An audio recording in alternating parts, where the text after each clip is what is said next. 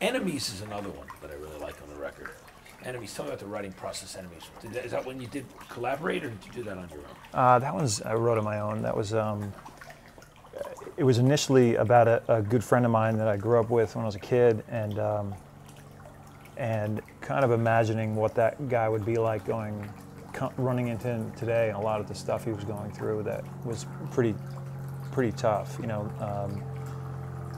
a lot of these songs on this record are kind of in groups to me, or there's a few groupings that you can go with, and that is one of the groupings is like not feeling worthy, and what happens as a result of that with a lot of people that, you know, are either put down or you know, don't love themselves enough, and therefore, you know, lash out, and that feeling of you want to be empowered in some kind of way, and if you don't feel empowered or feel, you know, embraced in some way, it's usually like an explosive opposite reaction to that.